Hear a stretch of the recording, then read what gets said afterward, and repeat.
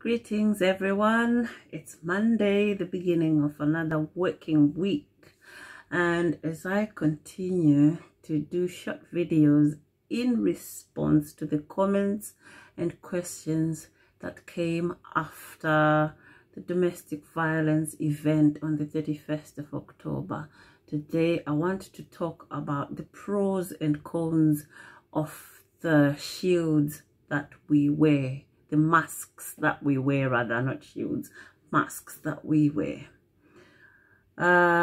People, when you say masks, they think of a physical, actual mask that you put in front of you to shield you from the other side. But masks in this case can be anything that you do or don't do in order to cover up your secret. I had several masks that I wore. This hair, for instance,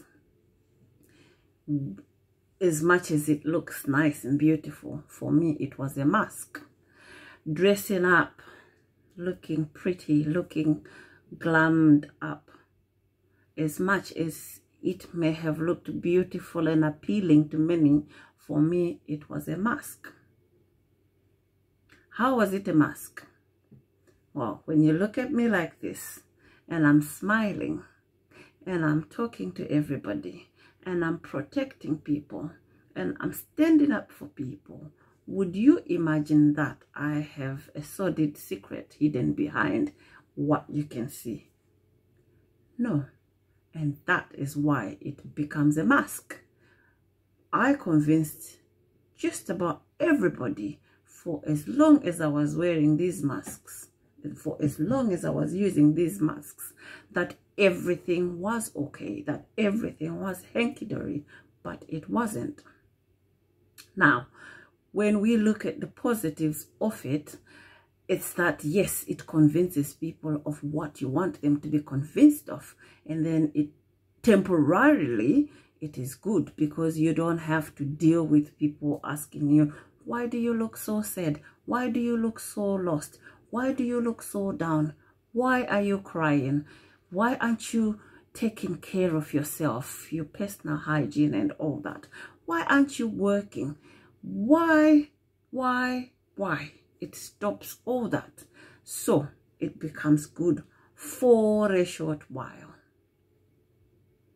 I say for a short while. Short while is, I guess it depends on each individual how long you call short while. To me, short while is as long as you are able to maintain it without feeling too much strain from it. Okay, and then we talk about the negatives. The negative is that instead of people seeing your struggles and availing themselves to helping you, they are just going to believe that you are okay, so you don't need help. So they will pass you by while your heart bleeds, while your heart is calling out to say, can somebody please help me? I don't like this.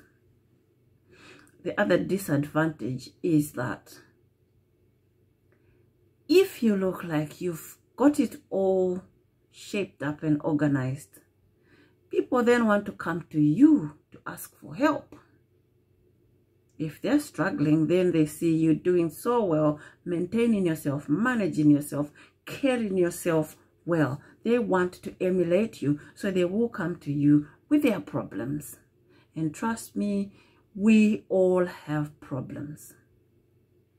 And a lot of us have learned to reach out.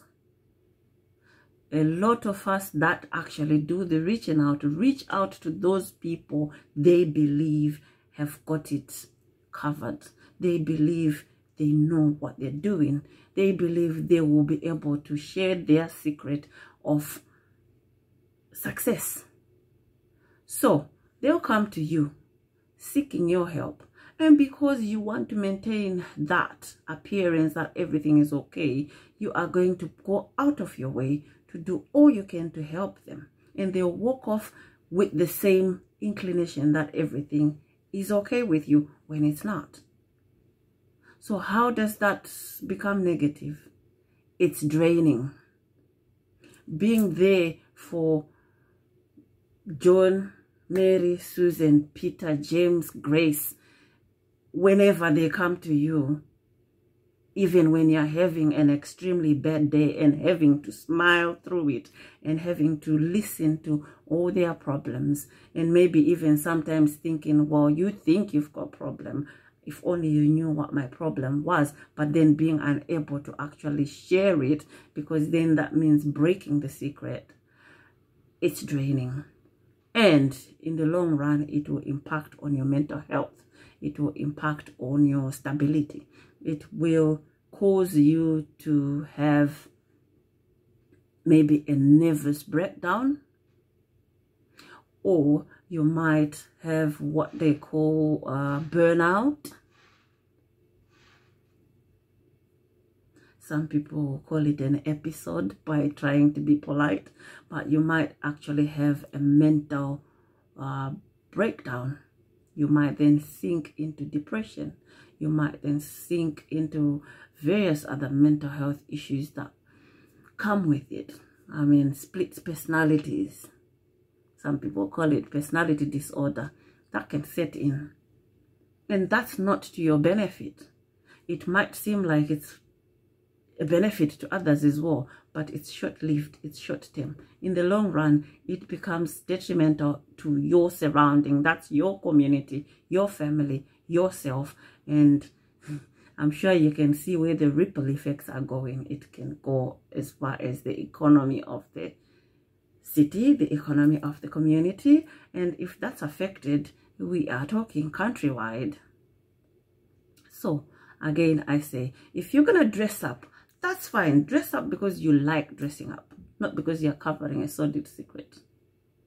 Have a lovely Monday, and I hope the rest of your week this week is going to be superb. Thank you very much.